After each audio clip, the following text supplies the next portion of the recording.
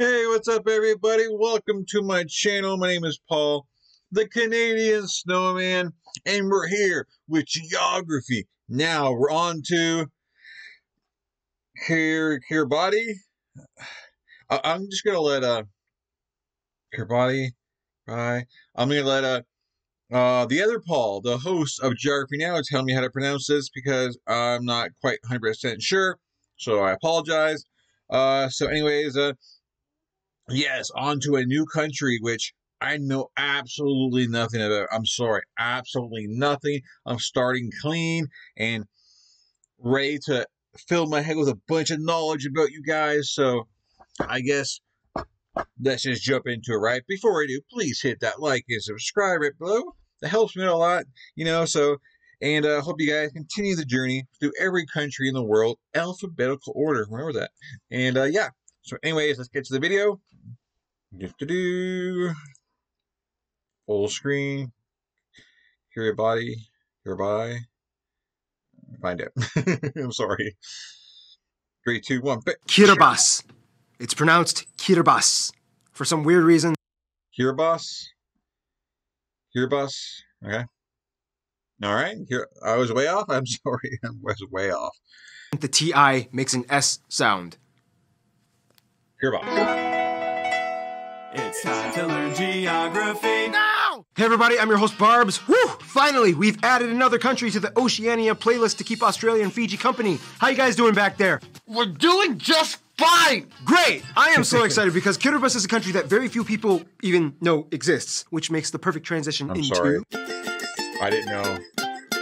When it comes to time zones, no country compares to the sheer confusion that is Kiribati. Let's explain. Okay. First of all, the country is made up of 33 island atolls and reefs. A third are located in the region of Micronesia, and 2/3 in what is technically classified as the oceanic region of Polynesia. Over 40% of the landmass belongs to Kiribati Island, the largest atoll in the world, which has all those webby, pockety lake things going on, making it look like a weird alien claw or like a slimy insect with... Yo, Ken, what do you call those bugs with like pinchers on their butts? Yeah, dude, I'm pretty sure you've seen them. They're like the worst bugs. Oh, earwigs! That's what they are. I hate those things. By the way, Kiribati is the...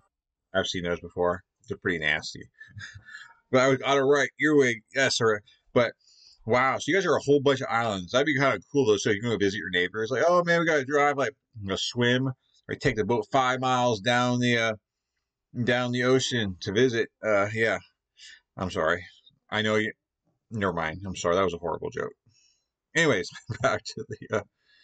Oh, earwigs! That's what they are. I hate those things. By the way, Kiribati is the native way of pronouncing Christmas. So yes, this place, this alien claw slimy earwig larva island is called Christmas Island, not to be confused with Australia's Christmas Island. The country is made up of 3 main island chains, the 16 Gilbert or Kiribati Islands, the Phoenix or Rawaki Islands, made up of 8 atolls and 2 submerged reefs, and the Line Islands, 8 of which belong to Kiribati, and the remaining 3, Palmyra Atoll, Jarvis Island, and Kingman Reef, belong to the US as minor outlying island territories. Then you have the little offshoot Banaba Island that just kind of wandered off and doesn't really fit into any of the chains. The capital of the country is located on Tarawa Atoll, where about half of the entire population lives. By the way, quick side note, the word Kiribati is just the pronunciation of Gilbert's in the native language. Most of the inhabited islands have airstrips for small domestic flights. However, the country has 2 international airports. The largest one that most people fly into, Tarawa's Bonriki International, and then there's Kiribati's Cassidy International, served by Fiji and Hawaii. Outside of Tarawa Island, the next most populated areas are Tabwakea on Kiribati and Makin Village on Makin Island, each with only about 2,000 people on them. Now here's where things get really trippy. Kiribati's island chains pass through both the international dateline and the equator. This makes them the only country in the world to straddle across 4 hemispheres. Oh my, France, just let them have this one, I swear. Now you would think that being past the anti-meridian would mess up the country's week schedule. I mean, 2/3 of the country would be stuck in yesterday as the remainder would be forever in Tomorrowland, right? Well, in 1995, they got sick of the confusion and they changed it to UTC plus 13 for the Phoenix Islands, which Tonga, Tokelau, and Samoa respectively joined, and the furthest extending one, UTC plus 14, just for the Line Islands, which are just south of Hawaii. Caroline Island being the furthest east of these, even though nobody lives on it. Both of these overlap the UTC minus 10 and 11 time zones. So that means that every morning, Kiribati is literally the first country to start every day, or at least the Line Islands of Kiribati. Didn't you say Japan was the land of the rising sun? Ah, good observation. ocean, but Kiribati is the land at the first dawn. Oh, shut down! You're so good at What? this, Keith. Which is weird because the same sun later rises on some islands further west, like American Samoa, Midway, and Niue, yet since they lie on the UTC-11 zone, they are considered to be 25 hours behind. And if anybody was living on the uninhabited Howland and Baker Islands and Johnston Atoll in the latest time zones UTC-12, they would be considered 26 hours behind. So that means, see if you can keep up with me, every day for technically 2 hours, there can be 3 days happening at once. So anywho, Wow. 21 of the islands are inhabited, all 16 of the Gilberts, Banaba, 1 in the Phoenix Islands, Canton Island, and 3 in the Line Islands, Taraina, Tabuairan, and Kiribati, the alien claw slimy earwig island. Finally, each of the inhabited But at least I know it looks weird in that, but at least you're all in the same time zone now. That would be extremely confusing. You're talking to family and friends. I guess it would be because other countries have a lot of different time zones, but I don't know. I think this makes it so much easier. We're all in the same time zone, so I think that's really cool that happened. Yeah, that looks like an earwig itself right there. Tabuairan, and Kiribati, the alien claw slimy earwig island. Finally, each of the inhabited islands have their own council, with 3 on Tarawa. Whew! Alright, well, some notable places to check out in case you decide to come to Kiribati might include places like Whenua Ura, the Curvy Parliament Building, the National Library and Archives, the Koinava and Sacred Heart Cathedrals, the Atari Karawa and Buraneita traditional meeting houses, the ruins of Malden and Starbuck Islands, the Aurore and Butaritari navigational stones, Manra Island prehistoric settlement, the Nake Island Mare Temple platform, the abandoned post office of Orona Island. Oh, and if you play Call of Duty, Makin Island was featured on World at War. World War II remnants. I'm sorry, but that's funny. Like, one of your awesome go-to sites for as tourists is the abandoned post office, man. That's great, man. Oh man, there it is, man. The abandoned post office, dude. Is that haunted? It's got to be haunted, right?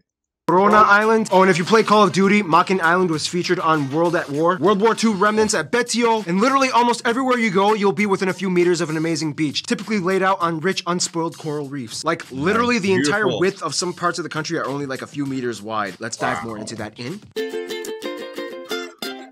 Okay, let's just get it over with. Like many other Pacific Island nations, Kiribati is kind of dealing with a problem of sinking. Like, already 2 islands have been swallowed by the Pacific Ocean. Even though the country spans a domain of over 2 million square kilometers of ocean, the land area only takes up about 800 square kilometers. Kiribati is one of the world's lowest lying nations. So that's part of I guess I should let him explain, but part of global warming, because oceans are rising. So if your islands aren't exactly, if they're not high above sea level, then they're going to end up disappearing. That sucks. I'm sure he's about to explain that, though. The land area only takes up about 800 square kilometers. Kiribati is one of the world's lowest lying nations. In fact, when Hiram Bingham Jr., a Christian missionary, first translated the Bible into the native language, he had trouble translating the word for mountain since the natives had never seen one. Now here's the thing. A lot of islands in the Pacific are a little different from most of the other islands around the world because they're very skinny. The word for these types of flat, wispy, enclosed ovular types of islands are called atolls, and Kiribati is mostly made up of them. The highest point of the country being only 81 meters above sea level on Banaba Island, which is actually a raised coral island, so they got lucky. Otherwise, the majority of the rest of the islands only rise about 2 to 6 meters above sea level. This is kind of a problem because rising sea levels, or king tides as they call it, in the past century have completely inundated parts of the coast, forcing people to either move out or build seawall barricades along their homes. Some estimate that in about 50 years, the problem will be too devastating and the majority of the people in Kiribati may have to be relocated abroad. One excellent way some residents are battling the problem, though, is through mangrove planting. The bushy plants are able to grow in seawater and act as a natural barricade for waves. On top of that, there are virtually no rivers and only a few small ponds that store up fresh water. Most people here get fresh water through wells or boreholes, rain collection, and there are 2 small desalination plants on Banaba and Tarawa. Otherwise, seawater is mostly used for bathing, laundry, and toilets. I mean, it's okay if you have salt in it if you're not drinking it. The majority of their energy also, unfortunately, comes from diesel-run generators. This causes another problem for them as they have to have a constant supply of import that's required to keep their country afloat. Only about 60% 60% of the entire country has access to electricity. On top of that, solid waste management is a problem with the little space they have. A recycling center opened up on Tarawa, and island-wide cleanup campaigns have been initiated. However, it's a slow process. Jeez, everything you said sounds a little kind of morbid. Do you have anything positive to say about the country? Yeah. Ken, why are you not operating the camera? I was excuse me, I was gonna say like, dang man, you're making me depressed, dude. Like the islands are gonna be gone in like 50 years. And then nowhere to put their trash. They need gas, because a lot of them don't have power. But man, come on, bring us the positive stuff. Kind of morbid. Do you have anything positive to say about the country? Ken, why are you not operating the camera? I just wanted more lines in the episode. Oh, you like being on camera, eh? Well, I mean, if you, whatever you like, whatever. Okay, you know what? Fine. Here, take this next part, okay? See if you can keep up with the teleprompter.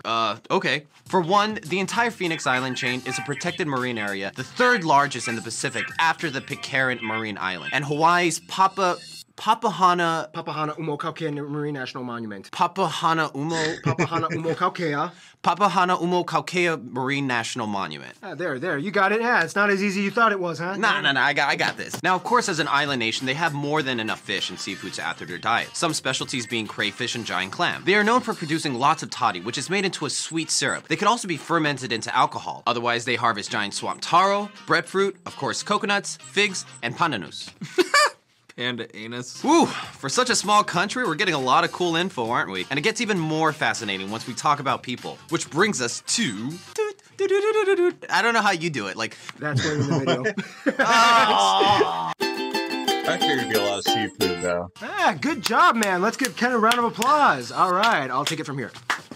By now, you can probably feel how unique Kiribati is on the surface, but when you meet all the actual people, it's like a whole new level of wonder. First of all, the country has about 110,000 people, and unless efforts are made to fortify their land, the 60% of the country that is under 30 years old is speculated to possibly be the last generation to live on the islands before potential relocation. The vast majority of the people, at about 97%, identify as being the Kiribati branch of the Micronesian ethnicity, similar to their neighbors like the Marshallese and Palauans. The remainder is made up of a small community of Polynesians, mostly Tuvaluans, and Imatang, the word for Westerners, or whites, mostly of British and American descent. They also use two forms of currency, the Kiribati dollar and the Australian dollar. They use the type I plug outlet, and they drive on the left side of the road, with whatever little roads they do have. Kiribati people come from a long history of seafarers that have historically inhabited the island since possibly around 3000 BC. Culture-wise, it's a little unique because Kiribati is kind of like the bridge between Micronesia and Polynesia. Don't get the two mixed up though. At one point, they were even united with Tuvalu under the British, but after independence, the Tuvaluans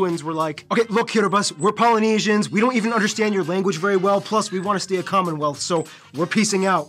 I'm not disagreeing with you. I'm not gonna stop you. Go ahead. Okay, I don't even need your permission, okay? I was gonna leave anyway. Yeah, okay. Fine. All right. Okay, just so you know, I'm leaving because we're too different from each other. I get that! Maybe a little exaggerated, but you get the point. The country is mostly bilingual with both the Kiribati language, or Gilbertese, and English. Gilbertese is a Micronesian language, part of the Austronesian language family, a cousin of Micronesian and Marshallese, but not Palauan. Palauans may be their cousins, but they have a whole different language thing going on. The alphabet only has 13 letters and no S's, so they substitute the S with a T-I for some reason, hence Kiribati. In Kiribati, it's kind of a big deal to identify yourself based off of which island you're from. People in the Gilberts are kind of like the metropolitan business folk. The Line Islands are kind of like the cool, adventurous people. And the very few Phoenix Islanders on that one inhabited island, Canton, they're kind of seen as like the mystical shepherds of the protected marine sanctuary. Like many other Pacific Island nations, towns typically erect a traditional multifunctional communal meeting structure, here known as a maneaba. In Kiribati, they're typically high-ceilinged, open-walled, thatched roof gazebos that host various events and meetings. The majority of Kiribati identify as Christians, about half being Catholic, 40% Protestant, and the remainder being mostly Mormon and Baha'i. Yeah, the Mormons have quite a distinct presence in the Pacific Island nations. History will take way too long to explain, but in the quickest way I can put it, earliest inhabitants come in migrating possibly from other Micronesian and Polynesian areas, various wars and battles with neighboring nations like Samoa, Tonga, and Fiji, intermarrying with said Samoan, Tongans, and Fijians, which in return may have introduced certain cultural traits. This guy sails by, they take note, word spreads, tons of missionaries, Chinese and Samoans, merchants, and castaways stop by. The British were like, okay, time to make this a protectorate along with the Ellice Islands. Meanwhile, the Phoenix and Line Island chains were operated under the US, then they weren't, then they kind of were again. Tons of natives move into the Phoenix and Line Islands. The Japanese came in and tried to take over. Big mistake. Huge battle called the Battle of Tarawa. Japanese leave. Controversy with the United States and UK using areas around Christmas Island for nuclear bomb testing. Self-rule in 1967. Finally, in 1979, they break away from the British, gain independence. 4 years later, the US relinquishes the Phoenix and Line Islands to them. Overcrowding problems forced about 5,000 people to move to other islands. International date line moved, UN membership, and here we are today. Now, one thing that makes Kiribati stick out from the other neighbors is that historically, they were known for having a very unique warfare and martial arts culture. Back in the 17th and 18th centuries, explorers noticed and documented curiously dressed warriors with armor made of thickly woven coconut fibers and helmets made out of resilient blowfish carcasses, topped with a wide array of weapons like jagged broadswords lined with shark's teeth. That actually looks so cool. It's like the ultimate oceanic island warrior getup. I love it. Otherwise, fascinating, colorful dances, music, and traditions live on. Dances typically involve quick head movements that imitate a bird. During celebrations, you might witness the stirere stick dance, especially on the biggest holiday, July 12th, their Independence Day. The Kiribati also live by a unique code called bubuts. It's a system which you kind of have to let someone borrow something if they ask you, and it's shameful if you refuse their request, unless if the context of the situation really says otherwise. And the reason why is because generally, Kiribati are very communal. They have to survive together on a limited space that's washing away. You can't not help someone who's drowning in the same boat you're on. Getting help from friends is definitely something ingrained in the mindset of a typical Kiribati person, which is why they like to reach out to other countries quite often. Which brings us to... Kiribati may have had a few periods of conflict, both direct and indirect, but since independence, they've been diplomatically reaching out to pretty much anyone that realized they existed. Fiji is considered a good friend whom has sold them land and said that they will accommodate if the people need to be relocated in the future. They made an agreement of leasing out land to Japan for building a spaceport on Christmas Island, but the plans were abandoned in 2013. They used to have relations with China, but then in 2003, they wanted to befriend Taiwan as well. China got angry and said, "You cannot have both of us," and severed ties that very year. Their closest family would be, of course, the other Micronesian states, the Federated States of Micronesia, the Marshall Islands, Palau, and the two U.S. territories of Guam and the Marianas. These countries share similar cultures, languages, and history as well. Their best friends, though, would have to be Australia and New Zealand. These countries give them the biggest amount of trade, business, and supply them with the most aid. Many programs are in place to help the locals apply for relocation on their lands if need be as well. In conclusion, Kiribati is a small yet spread country, loaded with history, armed with shark-toothed sword-wielding Melanesians that are literally fighting off the ocean. And with that done and said, our next set of twins are coming up, the Koreas, and since we go alphabetically, North Korea is coming up next. Yeah, that helmet and like it was a sword or whatever. That was cool, man. Like if you're like an enemy and you see that, man, you're not gonna be happy. You'd probably be turning around and run the other way. But anyways, man, like I said, I didn't know you guys existed. I apologize. But I'm really awesome and cool now that you do exist because, like I said, that's awesome and cool because you guys are pretty neat out there. Except for, you know, it sucks that eventually you guys are gonna be swallowed by the ocean. So I'm sorry, but yeah, you guys are really cool. I hope maybe, I don't know, maybe there's some kind of plan, because you know how like China is building their own islands out there, you know, but like dumping sand. I mean, it'd be kind of cool if they can kind of do that for you guys over there, you know, import a bunch of sand around the islands to kind of keep, I don't know what I'm talking about. But anyways, guys, thank you for watching. Please hit that like and subscribe, and I hope you continue the journey with me to all the countries. We're on to the Koreas next, North Korea. This should definitely be an interesting episode, and definitely check out all the other content of, you know, wars and all that stuff. It's really cool. But anyways, thank you. Like, subscribe. I'll catch you guys in future videos. You guys are awesome. Peace, and I'll see you tomorrow. I'm out of here.